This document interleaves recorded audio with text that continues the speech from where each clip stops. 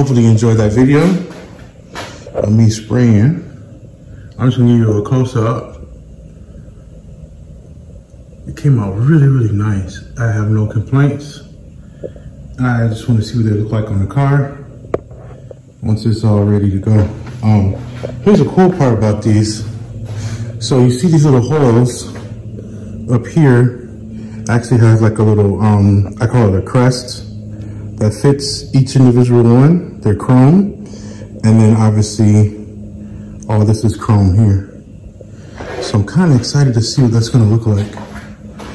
I probably won't have a video for y'all on that. Or maybe I'll hold off on releasing this video until I got a good picture video of it all put together. But man, these came out super nice.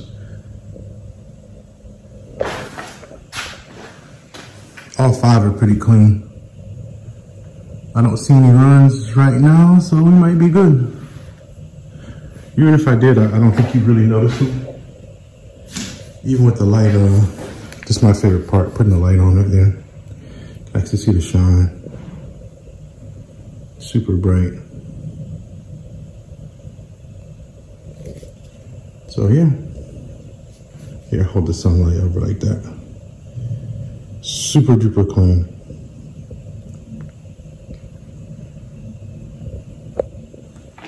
So I'm gonna keep it short and sweet.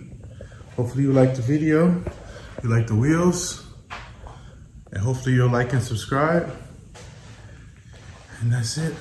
Oh, I also wanted to say, I was using my Sagola guns, 3300 for all the base coat work, which is why the silver looks so uniform and nice. And then I used the 4600 Extreme. So super duper